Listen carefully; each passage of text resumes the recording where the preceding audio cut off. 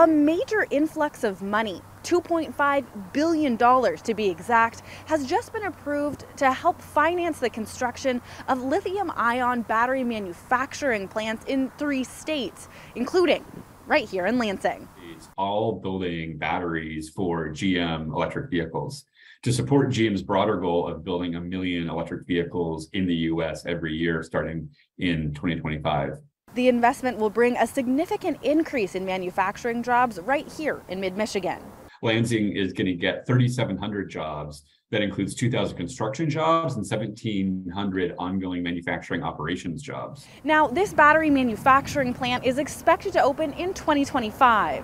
For now, I'm your senior political reporter, Elle Myers, Fox 47 News.